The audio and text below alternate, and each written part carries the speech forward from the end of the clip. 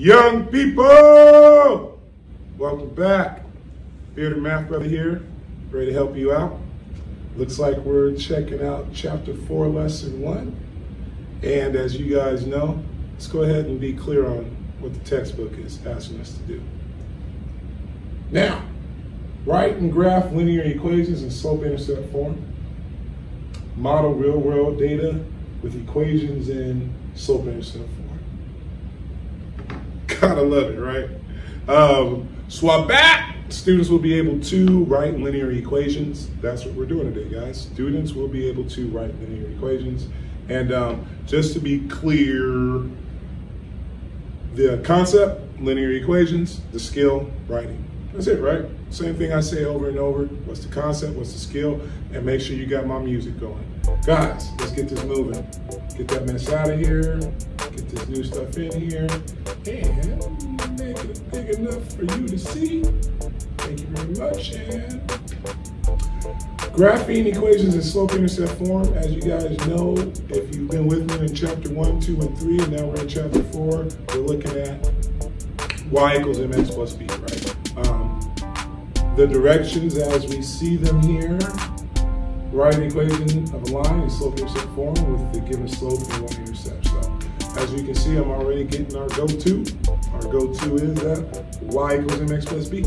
If you have your m, which is slope, you have your b, which is the y-intercept, you're done. So we're done. We have slope. M equals 5, we have the y-intercept, b equals -3. So we're just basically gonna plug in the m and the b, and we're done. Y equals mx plus b, y equals 5x plus -3, and go ahead and write that as -3, right? So, guys, it's gonna go pretty fast for this top half. Number 3, I'm just gonna go downward. M again, slope, -6, b, looking at -2. So the information I need to do this work is done. So we're gonna be repetitive here. Y is equal to -6x plus a -2. No need for double operations. So we don't want to say plus a -2. We'll just write that as -2. Moving on to number 5, like I said, guys, simple concept. Well, as I fix that, number 5. A concept that if you understand it, it's gonna be simple, and we're just writing. We're not doing any math, we're plugging in. So slope, 3, and it looks like y-intercept. Go ahead and write it out, as I'm not using the variable b, I'm not using the variable m, I'm using the actual vocabulary. Slope, rise over run, right? Y-intercept, b, where it crosses the y-axis, and nothing hard, guys, we're just plugging in. See if I can squeeze in one more here. Number 6, no! Number 7, right? But no worries, you guys know what's going on. -12 is the y-intercept, so y equals mx plus b, guys. Simple as can be. And like I said, it's number 7. Good fix there, right? 2, 4, 6, and 8, guys. Squeeze them in. Again, my slope is -2, so -2 times x, or -2x. My y-intercept is 7. Moving on to number 4, y equals 7x plus 1. Number 6 looks like y is equal to -4x. And then -9, again, I'm not gonna put that plus a negative, no need for that. And for our last one, guys, nothing trickery here. You do understand that 0 times x is 0, so I would go ahead and make sure I know that number 8 is y equals 8. Boom, bang, pow. All right, guys, first part's done. Please don't have those big explosions around my head. Pow is a little cap gun, not an explosion. But guys, let's get this stuff out of here so we can move on to part 2. We're still gonna be dealing with linear equations, slope-intercept form. Get it in there, make it fit, so we can knock it out. So guys, we're doing the same thing here. We gotta write an equation in slope-intercept form, so I still need the variable m, which represents slope, and I still need the variable b, which is gonna represent our y-intercept. And I'm just gonna go for it. I'm gonna plug in m, that's why we've got that parentheses in front of the x, I'm gonna plug in b. So going along the graph line, I recognize right there, -3. And I also recognize I can find my slope by counting. 1, 2. That's how much I ran. Now, how much am I going up? 2 is the run, rise over run.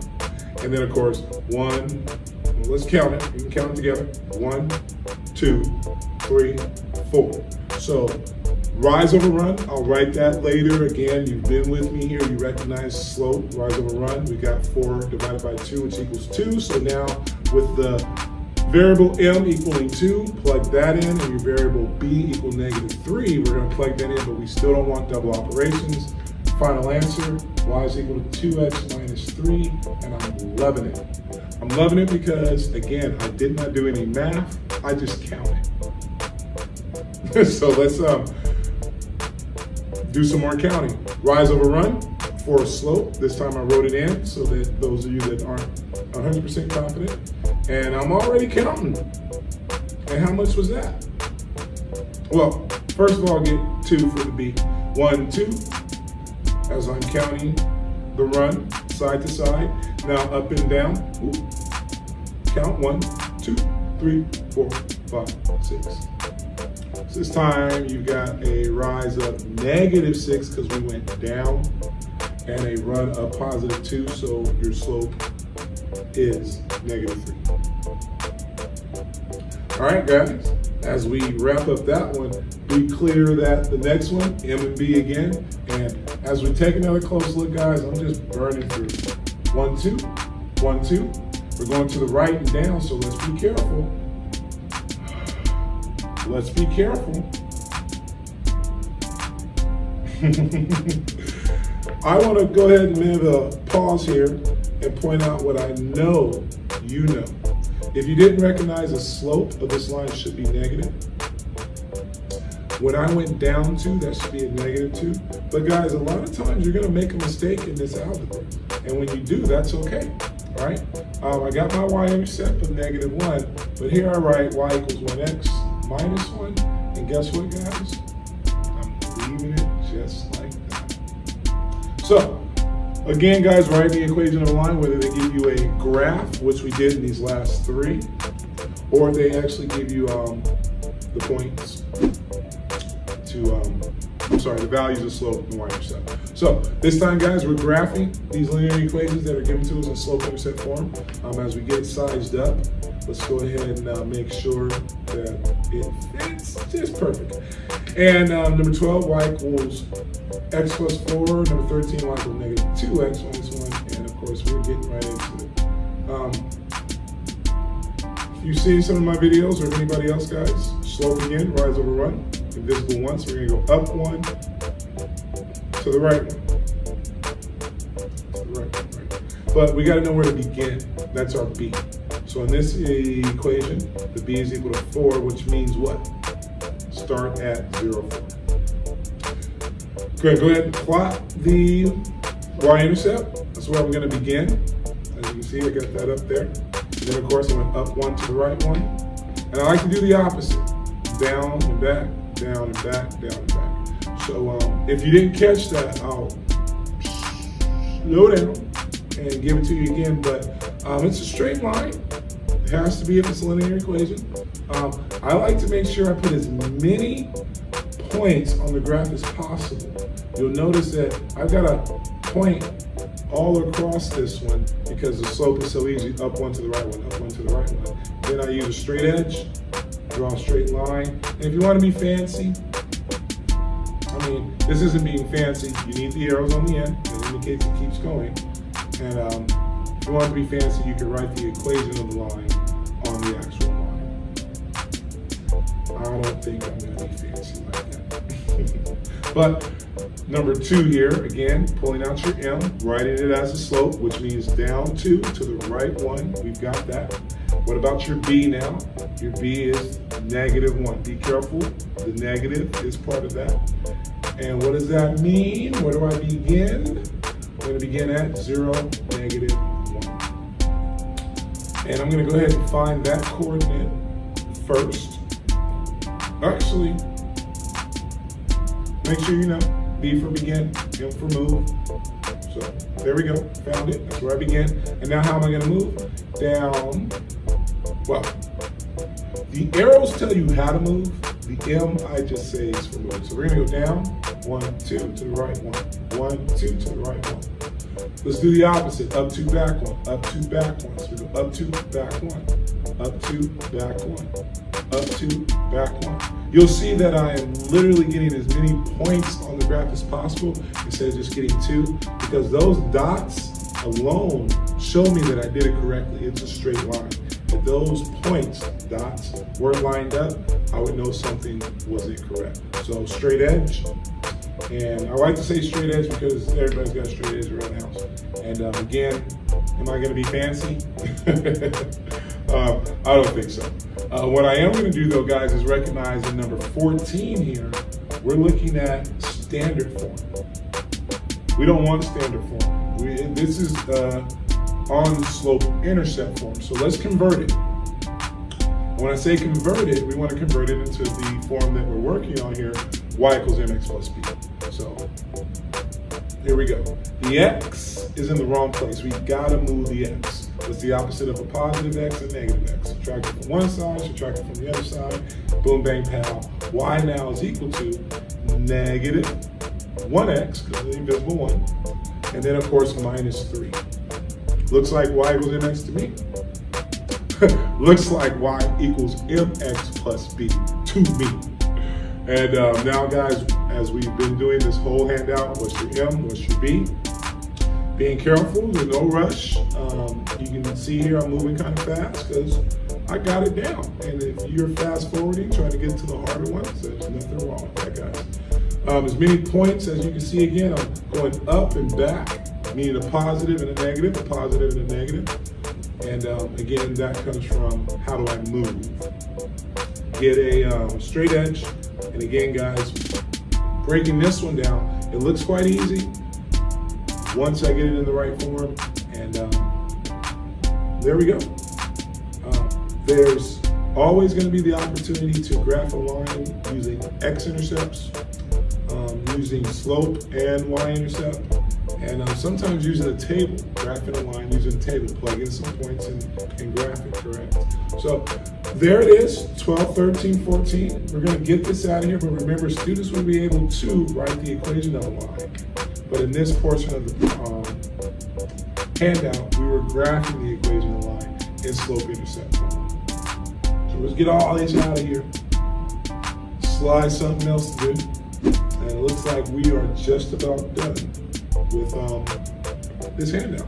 So 15 is video rentals. Give me a what? If you ever went to Blockbuster, what? Hey, Blockbuster video. Okay, all right, let's get back to the work. We gotta get back to the work. All right, so video rentals, a video store charges $10 for a rental car plus $2 per rental. What's going on? Well, before I know what's going on, let's make sure we know what the question's talking about. Part A, write an equation in slope-intercept form for the total cost C of buying a rental car and renting M movies. So pretty straightforward that part of it is write the equation of Y. We're gonna be clear that C is equal to the cost, and normally we're looking at Y equals mx plus b, but I don't think that's gonna work for this one because we're not talking X and Y. We're talking plus 10 because why? They're gonna charge $10 for a rental car. So you can't even rent a movie. Y'all like, rent a movie, what you talking about? You can't rent a movie unless you have a card. Plus, so again, that's the addition, $2 per rental. Well, when I see the word per, I don't want a big, great glob. I know 2 per is referring to 2 times. So I'm gonna multiply 2 times the rentals, however many rentals there are. If you're picking it up, guys, M is for movies, it says it there, but I see Y equals mx plus b, except I see it as C equals M plus b, all right? Don't let it get you, just understand that part 1 is to write equations in slope-intercept form, and as you notice, Y is equal to C, which is the cost, right? They're the same. Instead of putting Y, I'm putting C. And in the situation of the other variables, M is still your slope, but not here.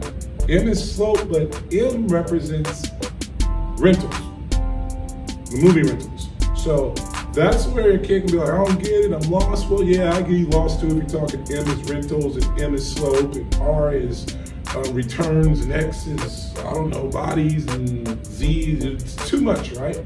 But when it makes sense, it makes sense. So you notice I went ahead and highlighted our X and Y axis of the graph, and you notice that the Y-axis, as we said, is cost. That's what we've got. And the X-axis is movies rented, and that's what we've got, guys. So now we're going to graph it, and we can graph this using y equals mx plus b. There it is. C equals 2m plus 10. So we can go ahead and get my m and b again. M meaning slope this time, and B is my y-intercept, so that's why I've got my point on the y-axis at 10. Now how do I move again, right? Well, be careful, it's a different looking graph, but if you think about it, every unit on the y is by 2. So up 2 and then to the right 1. Up 2 to the right 1. So it looks like I'm going up 1 over 1, up 1 over 1, but really you're going up 2 because that y-axis is by 2. The x-axis is only going by 1. So there it is. Right? And you can tell I didn't use a straight edge on that because it's kind of a little sweepy. But graph the equation. I did that. And now for C, C is part 3 of this question, where we're going to find the cost of buying a rental card and renting 6 movies. So the equation again is what we're going to use, and the equation is C equals 2 times M plus 10. So the cost of 2 times 7 movies, what, 7 movies? 6 movies, plus $10. Because remember, $10 was the cost of buying the rental card. Well, 2 times 6 is 12. 10 plus 12 is 22. So the cost for renting 6 movies is, and I always like to answer in words if they ask me in words. So C is a word problem. I go ahead and give you a box of the word problem. I'm sorry, give you a box for the answer to the word problem. And guys, we are done. And when I say we're done, remember, students will be able to write a linear equation given a graph or given slope and the y-intercept. How do you feel about it? I hope you're feeling good. Come back and see me, guys. Like, share, comment. Mr. Craft can always do better. Hope to hear from you. See you next time.